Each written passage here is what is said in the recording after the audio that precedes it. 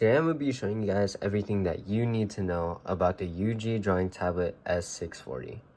Starting things off with things that come with this tablet, you have the pen, of course, then you have additional and replacement nibs, you have a nib puller, and you also have different USB adapters depending on what device you want to plug this into. With that being said, the normal cord actually has a USB Type A adapter. On the tablet itself, it also has 10 different programmable keys. Now for the main question, how does it perform? And I must say, this is super smooth. It is very responsive on top of that, and it also has pressure sensitivity.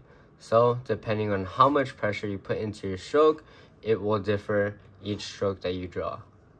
For the price, this drawing tablet works super well and it is very reliable, especially with all the replacements as well as the different adapters that it comes with. This is a really good drawing tablet and I do highly recommend it.